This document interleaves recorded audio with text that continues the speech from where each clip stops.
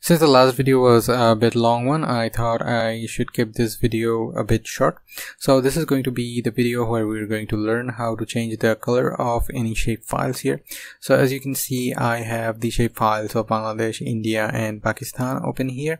Now as you can see, the color of the Pakistan and India shapefile are quite similar. Now that can be a bit problematic.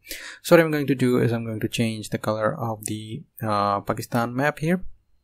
So to do that, you can see in our lists we have the PAKADM0, which is representing the Pakistan shapefile here, and then you can see the color assigned to that shapefile right below there. What you're going to do is you're going to do a double click on that. When you do a double click on that, a symbol selector will pop up.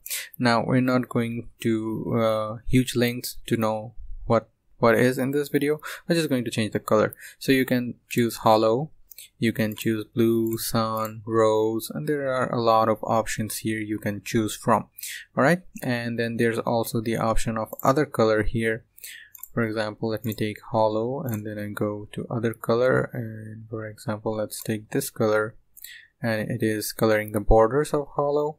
Now, and then in fill color, that is the outline color, sorry about that, that's why it is outlining that. Now in the fill color, let's just take suppose this one, and you have created a new color that was not available here. So you can do that to create a color yourself as well, but I'm not going to be using that. I'll just use a ready-made color from here. So let's just take this orange color, click on OK. There we go, the color of our Pakistan shapefile has been changed. So that was it for this video. Thank you very much for watching, and I hope you got to learn something new.